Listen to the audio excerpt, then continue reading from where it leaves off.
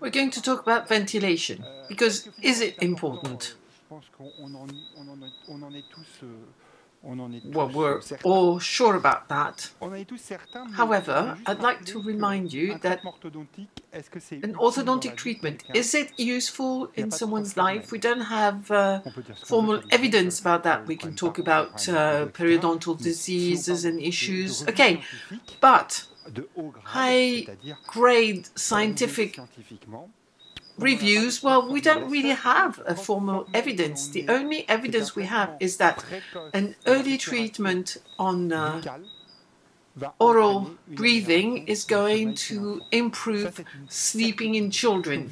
That's a certainty. So I'd like to go back to the basics.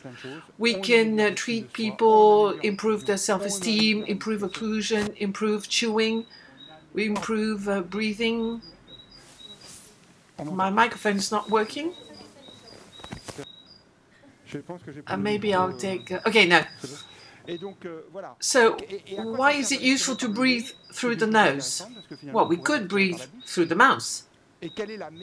And what is the best experience for breathing through the mouth? I'm asking you a question. What is the best human experience of breathing only through the mouth? It's general anesthesia. Because unless you are having a surgery in the mouth, you always have a tube in your nose. So during general anesthesia, you breathe only through the mouth, not through the nose. So anesthesiologists have shown that breathing through a tube that goes through the mouth increases brain temperature, and therefore it is bad for brain oxygenation versus nose breathing. What elements do we take in consideration? The nose is there because air cannot be directly used by the lungs. It must be warmed and moisturized. And that's the reason why anesthesiologists have changed their machines and device so that the air that the patient breathes in is warm and humid.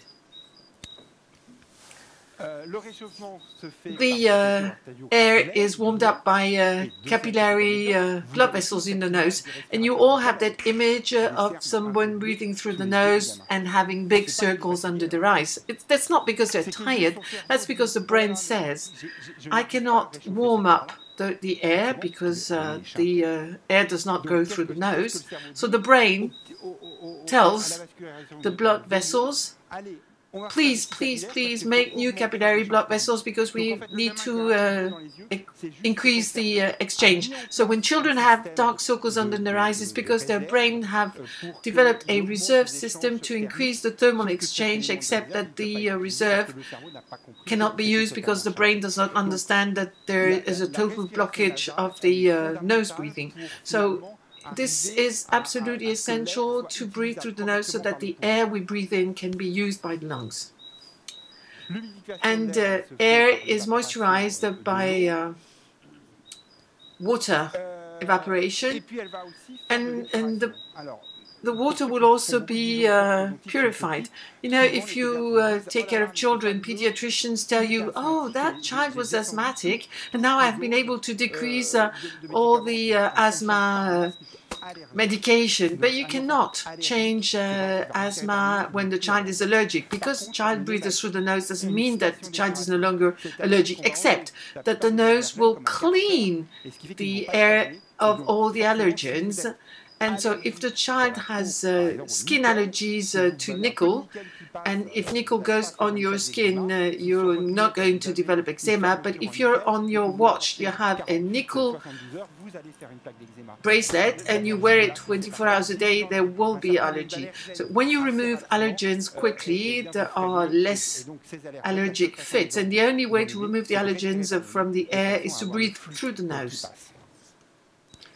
So the air is warmed up moisturized and purified. This has a morphogenetic action. The nose will help develop the median space in the face, will help with growth. Jean Delaire used to say, children bear the indelible marks of nasal insufficiency in childhood. So the earlier you will treat the issue, the better it will be, and a morphologic, normal morphologic functioning will develop. The longer you wait, the more sequelae there will be, and in the end, the adult will have a nose bone that corresponds to the way he breathed in childhood. Ventilation insufficiency, it's an insufficient quantity of air being breathed in. It can be due to a number of factors, but what really matters to us and what we can act on is oral breathing and nose breathing insufficiency. This is a picture I like very much. It was given to me by Talman. It's the ultrasound image of an unborn baby. And even within the mother's womb, we don't breathe air, we breathe in amniotic fluid. Amniotic fluid goes through the nose, the nasal fossa. It's a bit like a watering tube, hose. If you put air in the nasal fossa, they will swell, and the same goes for amniotic fluid. The morphogenic action is the action of the airflow on the bone structures, and it's absolutely essential. Right.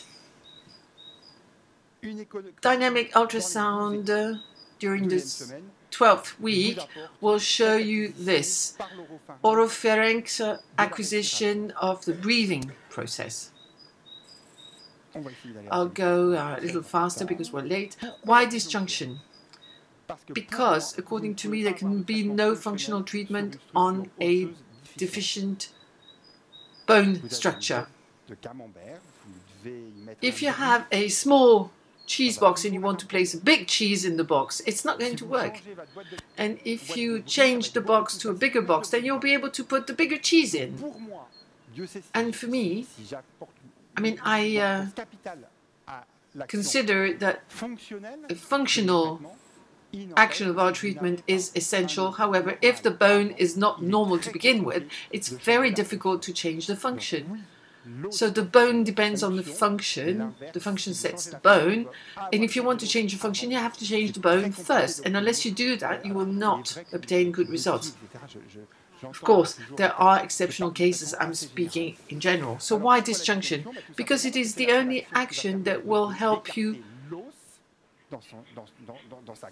enlarge the bone, move it apart, and we will see, for instance, it will enlarge the nasal fossa. For those of you who take face x-rays, well, look at them. Upfront x-rays are very useful, and I advise you to take them with every patient. We have learned to look at our children in 2D. We're not familiar with 3D. Now there is 3D, and we have 3D intraoral scans, but we are not capable of looking at the bone in all the structures. However, what is the main factor in adult sleep apnea? Everybody says a small mandible. Not at all. Not at all. What really matters is the transversal dimension. They are tight. And if they are tight, it's because they were tight when they were children. So if you don't change the bone when the child is young, then the adult will have bad breathing. So disjunction will remove all the nerve connections, and in very little time, because disjunction takes place in like 10 days, you will have maximum result. The bone will be in the right place, there will be enough room for the tongue, and the muscles will be disconnected. So this is an X-ray. You see that the piriform orifices are absolutely essential. Look at these orifices. They must be 1/3 of the biorbital distance. And if you look at children, 80% of the children will have this deficit of the transversal dimension. So the earlier you will help them, the more disjunction you will be able to perform, and the better it will be for the final result, to bringing them back to normal. Why is it important? This is a picture showing normal nasal fossa, and then there is nasal fossa with inflammation. When the mucosa is inflamed, it's like mushroom, it takes up too much space. So forget about function. How do you want a child to breathe normally when everything is blocked by inflammation? Of course, you can give them anti-inflammatory drugs. However, if you perform a disjunction, the mucosa will go to one side and to the other, and it will not have time to develop. So during the short time of disjunction, the child will feel air going through the nose. And it's better when there is proprioception. When the child feels the air, you can treat him better. Right, this being said, disjunction, you're all familiar with that. Disjunction is with posterior pivot and nasal pivot. So you enlarge in this direction. So you have to enlarge more than you would want because the muscles will then straighten up the axis. You have to have 30% disjunction more than what you actually need. And disjunction is only seen when the two incisors move apart. If the incisors don't move apart, you have not performed disjunction. You've maybe expansion, maybe alveolar expansion, but not disjunction. And disjunction is what you need because the piriform orifices are going to change. And, you know, this is very old. Randerarsen showed it on these two skulls. On the one hand, you have normal disjunction, normal orifices. The four incisors are shaped like a fan.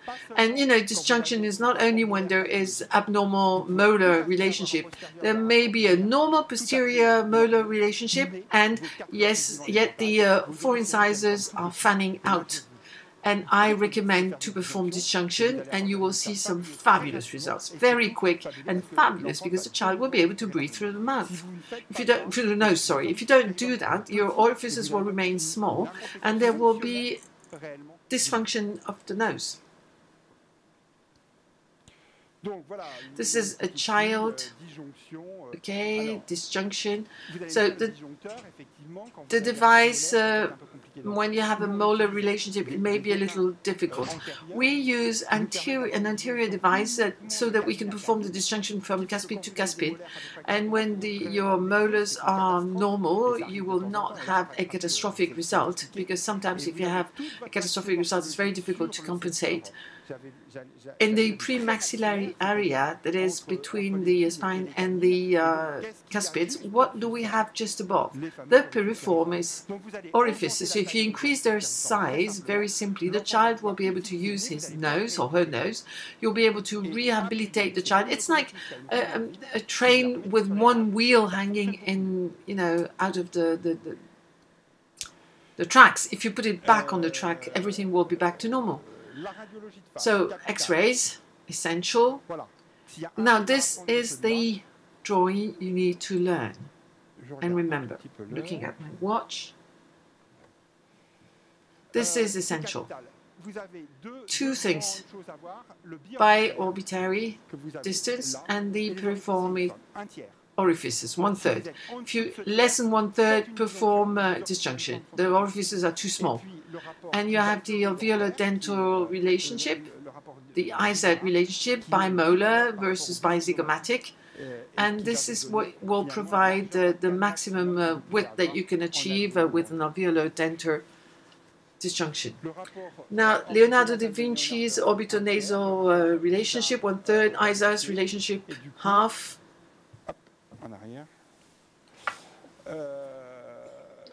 Maximum width of the arch, this is okay for alveolar expansion. If you reach the maximum, stop there. You've reached the maximum. And if you perform a very accurate analysis of all your patients, looking at them up front, you will find very often that they have maxillary exoalveolar protrusion.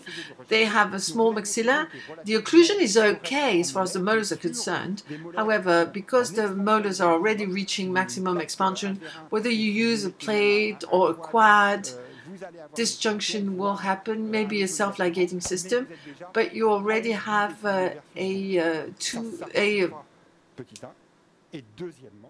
buccal protrusion on both sides. So it's not going to work because you have not changed the orifices. The child will grow, but will keep that abnormal breathing pattern. Clinical exam, absolutely essential. As soon as you have the tight piriformis orifices, you will find nocturnal or day signs of abnormal breathing. If the child breathes a lot in the morning, wakes up during the night, wants to have a bottle, has a dry mouth, this is a sign of oral breathing. If the child has trouble going to sleep, if the child will sweat during the night, because you know that famous increase of the brain temperature, because of the skull there can be no thermal exchange, so the child will start sweating from the occiput. Is the child tired in the morning? Does he have difficulty getting up, going to school? Is he tired in school? A child who doesn't sleep well also has troubles in school. Now, all children not doing a good job in the school do not necessarily suffer from abnormal breathing patterns, but it may happen. And what is the best communication? What else can you say than telling the mother, look, you've brought my child to me because he has those fanning out incisors, doesn't look good on the school picture. You're telling me that the child is not sleeping well and there is a medical issue here, and we are healthcare providers, professionals, so we have to be healthcare professionals. And if the mother sees that after the disjunction the child will be more attentive in school and doing his homework better, or not be so nervous in school, the child will not have a difficult time at night, and the mother will understand that something has happened. So for communication as well, you have to stick to those very medical factors when you talk to the parents. It's essential. And also, if there are allergies, obviously ask for an ENT consult. There is a Talmann's ventilation sheet, and it provides useful information. If the child snores like an adult, that is not normal. Children shouldn't snore. Apnea in the child can happen. 5 to 10% of the children you will see in your clinics may have apnea, but sometimes it's not apnea to speak of. It's simply abnormal sleeping with snoring but no apnea. And you can increase the capacity to discover other abnormal ventilation patterns by talking to the child. These are 5 children. They all have lips that do not close, or if they do close, then the chin is contracted. It means that during the night, when they relax, they will breathe through the mouth. Very often I'm telling parents, I don't want to know whether the child snores, but does he make that noise, like air in a tube? And they say, yes, of course. And the brothers and sisters, the siblings, yes, yes, yes, they hear that in the room.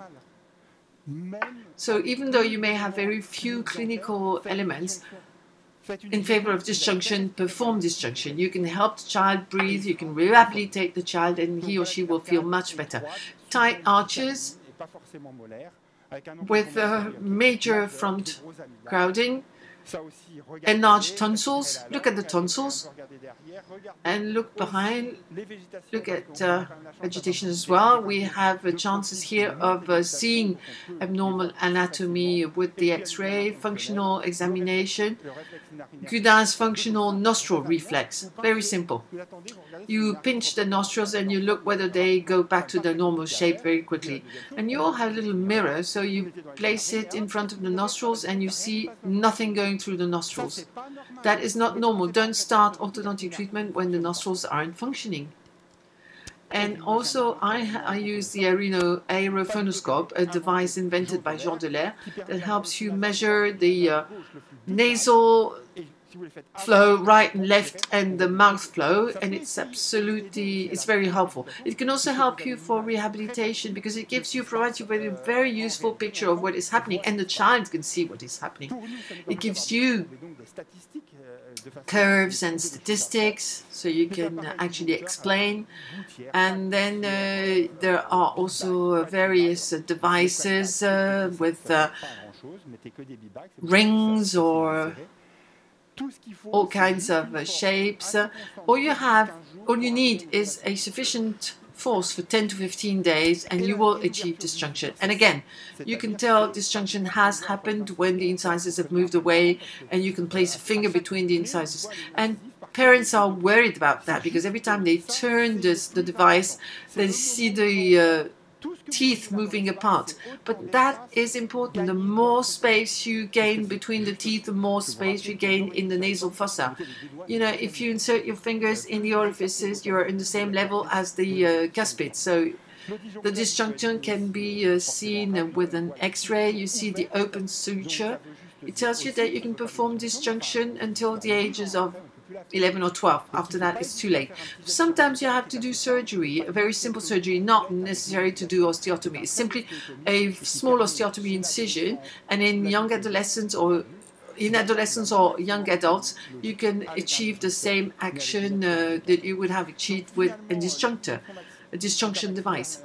The indication is maxillary tight arch, and you have to have a fragment that is open and can be grafted. There is movement towards the downwards of the maxilla, because if you have to have the maxilla that goes in the same direction, in the sagittal direction, the anchoring molar will be proclined, so you have to increase the vertical dimension. In a patient that breathes through the mouth, it's not the best, but if you rehabilitate the child, you have put the wheel back on track and it will improve.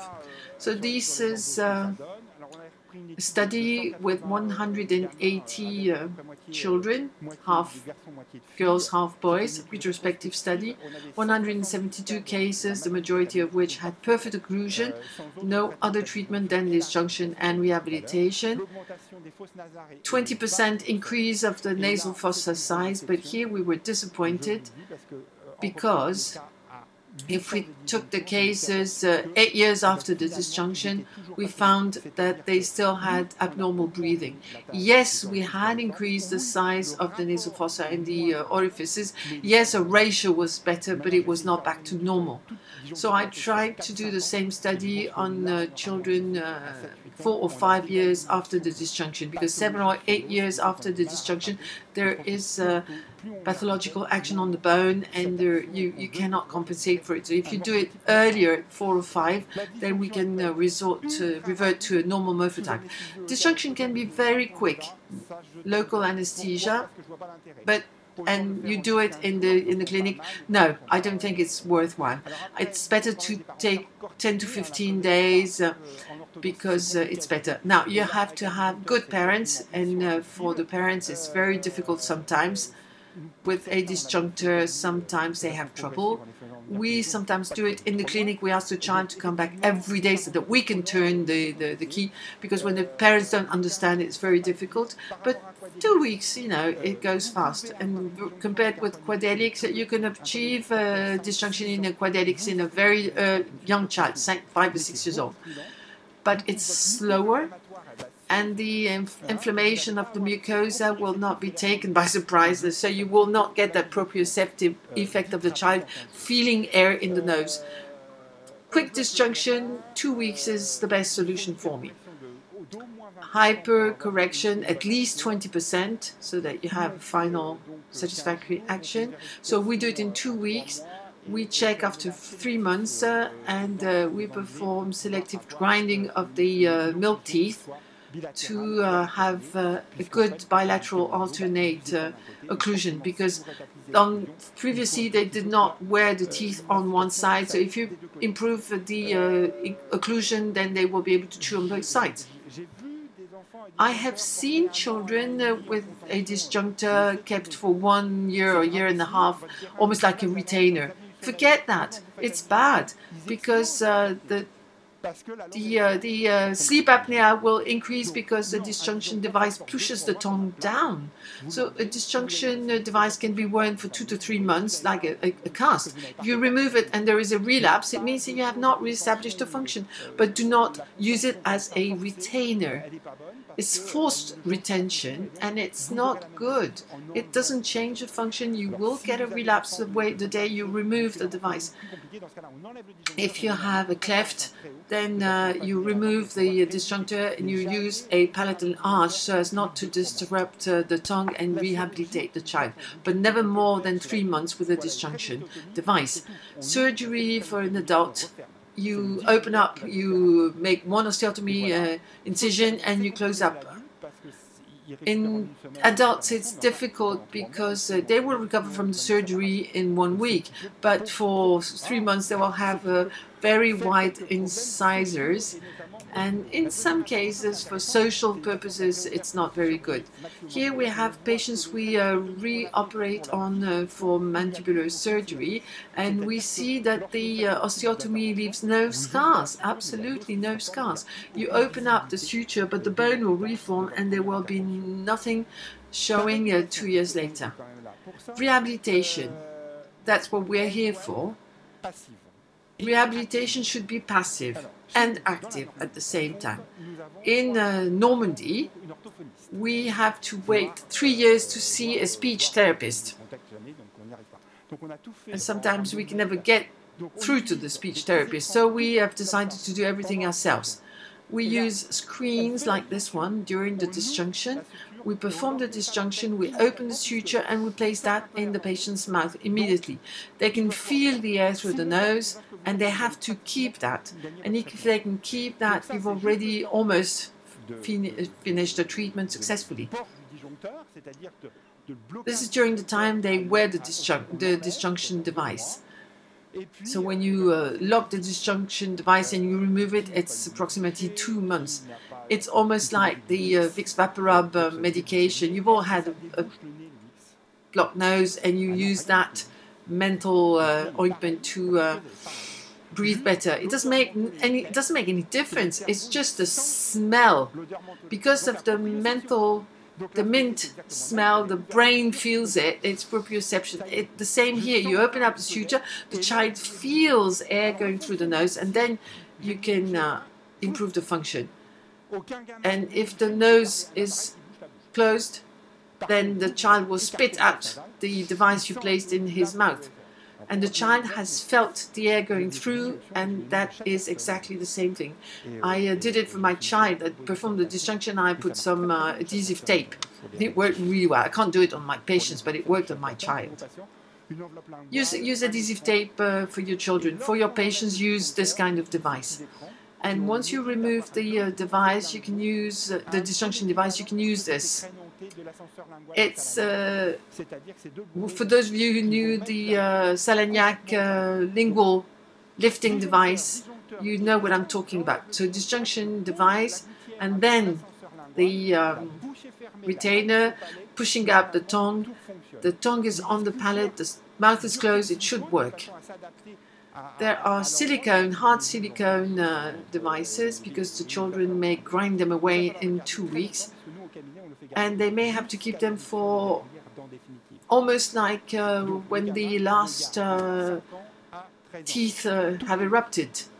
So children keep them from the age of 5 to the age of 13. We see them 4 times a year, and if they do it properly, well, sometimes we looked at the statistics, and 80% of the children in whom we did the disjunction and who wore the retainer, everything was okay.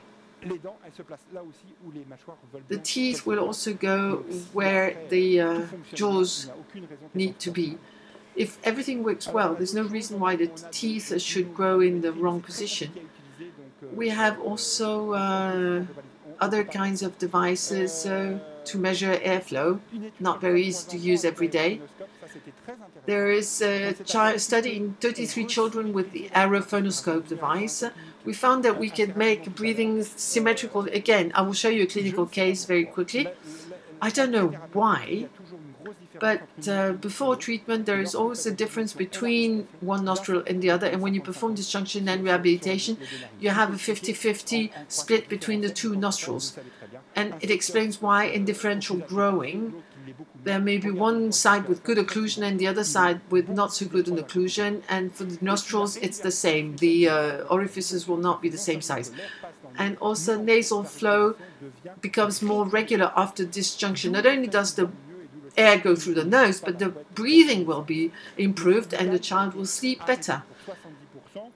Oral flow was completely stopped in 70% of the children, 0 to 10, well, it's good result, but we still have 3% of children in whom it doesn't work. So I tell the parents that it may happen, that there may be a failure, and in that case you have to look for something else. 10% of the children, disjunction and rehabilitation will not be sufficient. Rehabilitation also involves the tongue. We use elastics and rice grains that are placed on the palate and must be kept there for 10 minutes. The children have to swallow the saliva, and keeping the rice grain on the palate means that the tongue has to be in the right position, the normal position. Chewing with selective grinding and rehabilitation, we have to change the process. It's passive with little devices, it's active with the child. We explain to them what the nose is. We tell them, push on your nose and you will see the shape of your nostrils change. We also show them how to wash their nose, saline in the nose, and the saline should go to the other nostril and the other way around. So they have to understand that. Smells also, we have 3 little bottles with different fragrances so that they learn proprioception. Again, they can feel, they can smell, and if they can smell, it means that they have a good function. Alternate breathing, it's like chewing, you have to use both nostrils, because if there is only one nostril being used, there will be asymmetric growing in the face. Breathing in, we use toilet paper, and the toilet paper must be kept for 1 minute. So the child has to breathe in, and when he goes all blue in the face, we stop. Exhaling, we can do that with a flame, and propulsors, orbicular devices with a little screen that is only used for rehabilitation purposes. Transversal orbicularis, the lower lip brought right up to the nose, the lower lip, sorry, that must be turned down in order to restore the muscles in the labial belt.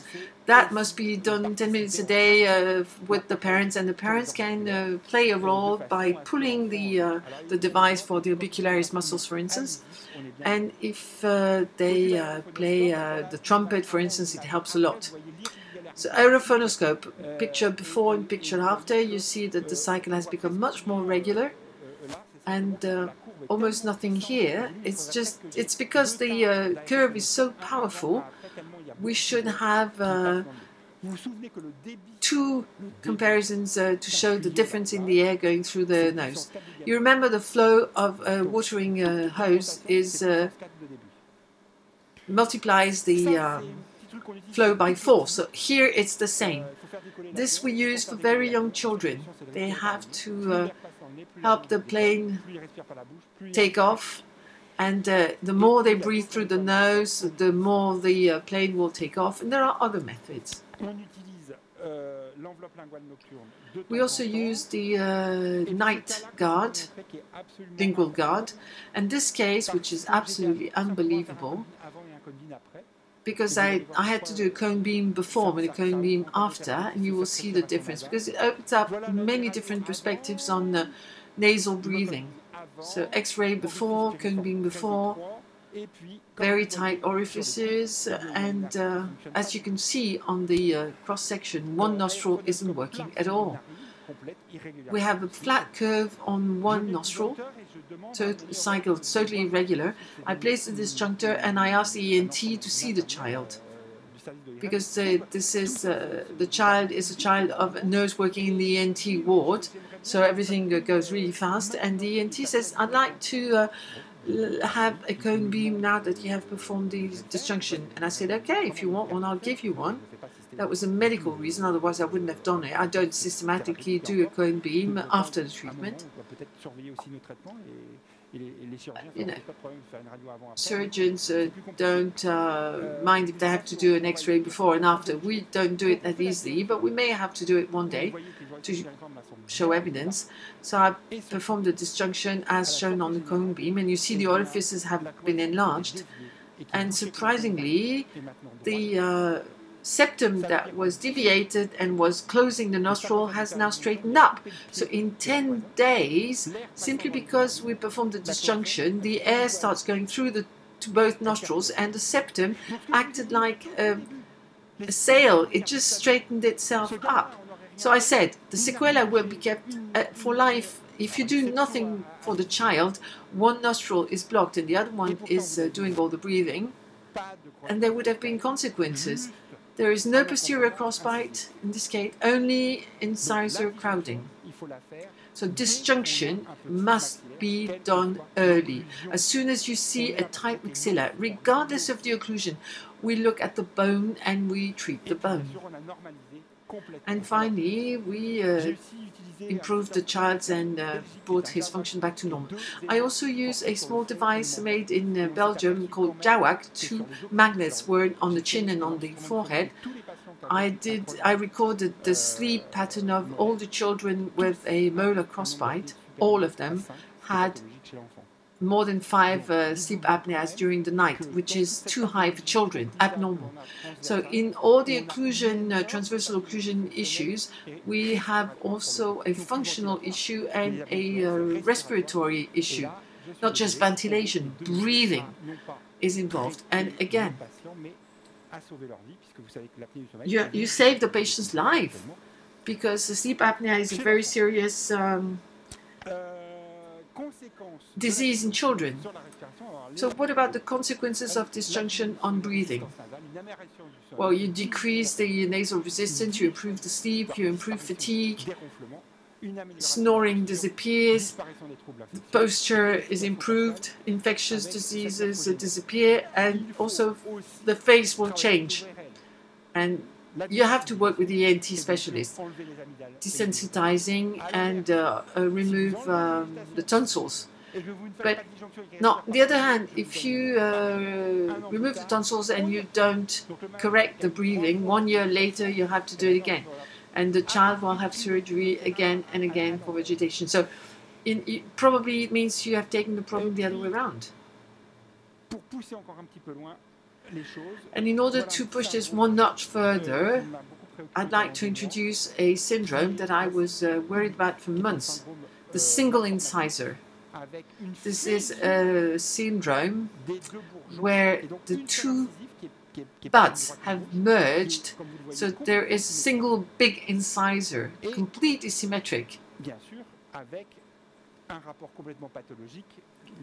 And there is an abnormal nasal fossa ratio. Following the merger, there are only 3 teeth instead of 4, so everything is tight. The child breathes only through the mouth. The cone beam shows total merger, no suture. And I tried disjunction, and it was a total failure, no change whatsoever, but I was doing my best.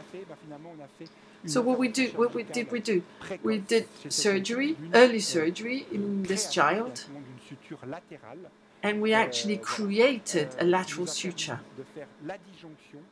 which in turn allowed us to perform disjunction laterally from the central incisor, and we were able to push the central incisor to the right side. And that was the fourth case, but it was the first time that I succeeded. In the previous 3, we tried everything, and it did not work well, and it definitely didn't function well. And in this case, we were able to increase the child's nose breathing, and the aesthetic result was much better. So when there is a single incisor, it's not a congenitally missing tooth. It's because the 2 incisors have merged. Thank you very much for your attention.